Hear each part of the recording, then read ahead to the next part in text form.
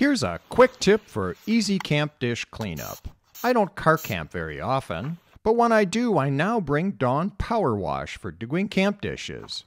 Never use the stuff at home, but when camping, I don't like to bring a wash basin. Note that this works best with a small number of dishes, say for 1 or 2 people. If you've got a big group, this isn't for you.